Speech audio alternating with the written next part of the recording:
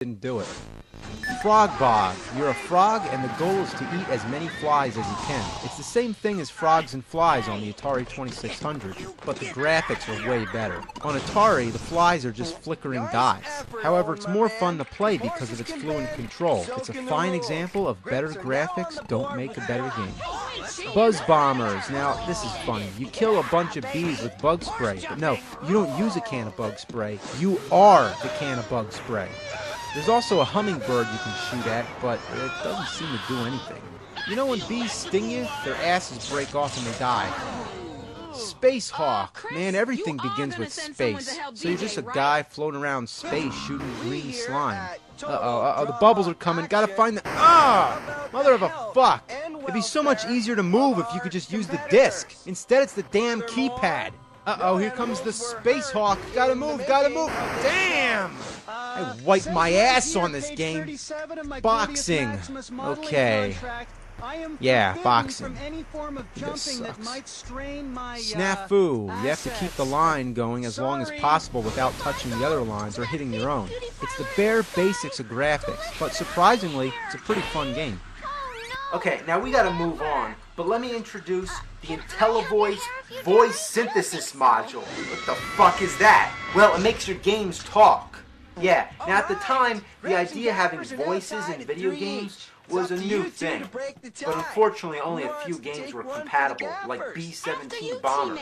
Mattel Electronics presents B-17 Bomber. B-17 Bomber! B-17 Bomber. Alright, fuck the game, let's try Bomb Squad. Mattel Electronics presents Bomb Squad. They'll never do it in time. The code, figure out the code. What? Guess I gotta defuse the bomb. It won't be easy. Replace this third, this fourth, this second, this first. Oh shit! Oh shit!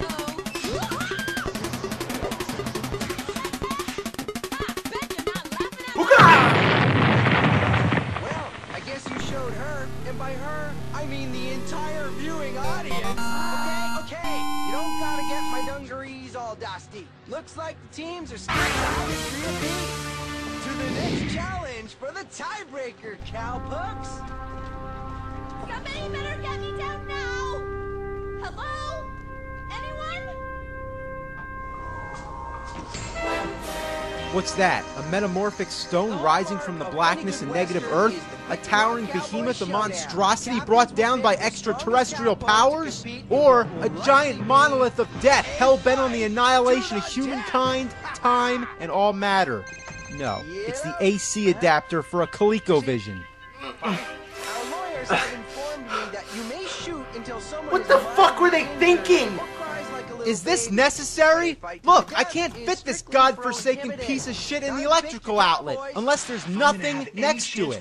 What a fucking hog. That's what it is, a self-indulgent glutton of a power hog. Anyway.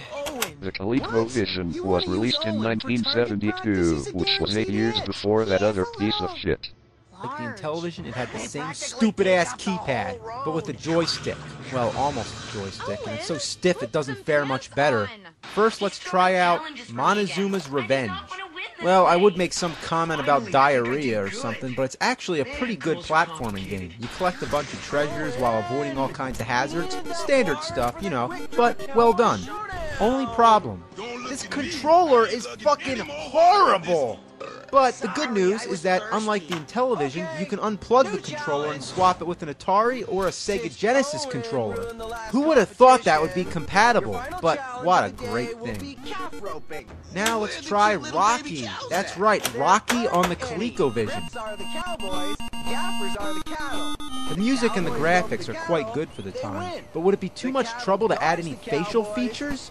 As far to my knowledge, your only opponent is Clubber Lang. After all, Rocky 3 was the newest movie, so there's definitely no Ivan Drago. But all you do is mash buttons and it all boils down to a big crock of shit. Okay, you're not gonna believe this one. It's called Cabbage Patch Kids Adventure in the Park. It's basically like another Pitfall game, but with a random layout. Why would I swing on the vines when I can hop on the lily pad instead?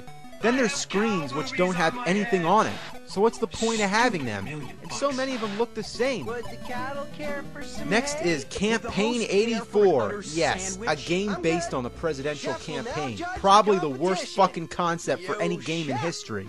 First, you pick what you want to accomplish. You know, like what kind of serious issues there are in the country, like ban all shoelaces. And that's my favorite, because shoelaces are bullshit. Then you pick the donkey or the elephant. I don't really know which is which. And then you're moving around, and I really seem to be having a lot of trouble with this because I can barely move. Alright, let's try to touch the megaphone, okay? You were seen putting your shoes on before you put on your pants. Okay, well, who the hell was watching me get dressed? If I want to put my shoes on first, that's my own goddamn business. Next up is Chuck Norris. Yeah, that's right, Chuck Norris, the game. You're walking around, and then you get into fights, and the attacks are completely ineffective. Come on, you son of a bitch! Wow, this is shit. Next we have Dance Fantasy. Okay, well, my first question is, where's the music? And what the hell am I trying to do? You're just like floating around. It's as much fun as dragging a mouse around a computer screen. Dr. Seuss's Fix Up the Mix-Up Puzzler. It's a puzzle game where you put together different Dr. Seuss characters. Yeah, that's about as much as I can say about that. Learning with Leaper. It's one of the most juvenile games I've ever played. You're a weird eyeball with legs, and there's 4 little games to pick from. In the balloon game, all you gotta do is match the letters. See, that's a T up there, so all I do is I just grab the T, and then I match them up, and there you go, you win. It's pretty hard, right? In the maze game, you're a frog being chased by a centipede. All you gotta do is get to the end of the maze, and that's it. The dog game, I have no fucking clue what to do. But the paint game is basically like an old paint program. You thought Mario Paint was primitive? Well, look again. Next is looping. Here we go. Oh, let's try again. Oh man, that pilot's drunk as shit. Oh, I gotta get through the wall. Here we go. Okay. Maybe I gotta go over it. Oh, I guess not. Uh-oh, let's try again. Oh man, what am I supposed to do? Fuck! Oh, I know, I gotta shoot through it. Not the face, or the neck, hands, feet, legs, knees, or anything in the chestal region. Robin Hood. I guess you're Robin Hood and you're just shooting the fuck out of people with your arrows. Man, all this violence going on, but the sun is just smiling away. Slurpee. Okay, you're just going around slurping balls, and there's all kinds of weird creatures coming at you. I really don't know how else to describe this thing. It's like, what the hell? Smurf Rescue. Yeah, how could you go wrong with a game about the Smurfs? All you do is keep walking right. Nobody's trying to kill you. Everything's just fine and dandy. What a nice game. This is the happiest game ever made. War Games. I'm assuming it's based off the movie, since they both came out in 1983. You're basically trying to stop nuclear missiles from blowing up the whole world. It's kind of serious. But there's another one called War Room, which is a similar game, except this one has some comedic relief, because it's got giant mutant chickens. Alright, well, this video is getting out of hand, and we can spend all day talking about these games, discussing them in depth, but I only wanted to give you an introduction to 2 classic gaming consoles. Now, I know we mainly focused on the shitty aspects, but let me tell you,